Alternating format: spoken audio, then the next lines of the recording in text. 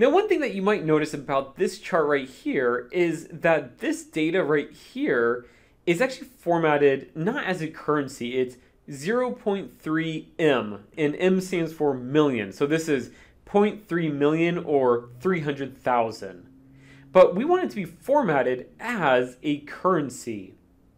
Well, what I'm going to do is actually come over here to the data view, and you'll notice that if I come up here to, let's go sales figures, we'll see that the revenue is just formatted as just a plain old number. There's no formatting to it, it's just a number. But we can actually reformat that here in Power BI to be a currency. And so let's say I just click on revenue, so make sure you clicked on revenue somewhere. And I'm going to come up here to modeling, and I'm going to come over here to format, and I'm going to go down here to currency, and I'll just do, you can do it as a euro or whatever. I'm just going to do English, and I can increase or decrease the decimals if I wanted. But right now I'll have 0 decimals because we don't have any decimals, and I don't care about decimals right now. But now we have formatted revenue as a currency. And what I'm going to do is actually do the same thing for the monthly report. I'm going to go to sales and format as currency. Whoops, I think I just formatted some crazy French Switzerland currency.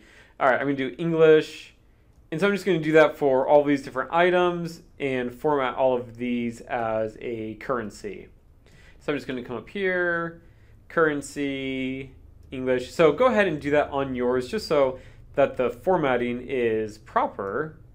I know this is taking just a little bit of time to do this. Currency. And then in a second, what we are going to do is go back to our data, and you're going to see that our charts are automatically going to update to show that. Okay, so now if I come back up here to the report view, you'll notice that now it is in currency. So now there's a little $sign in front of all of these numbers. And when we hover each of these items, you'll notice that it's a currency as well, where before is just a plain unformatted number, but now it is formatted as a currency. So you might need to go through all of your data and manipulate some of the formatting just so it looks proper.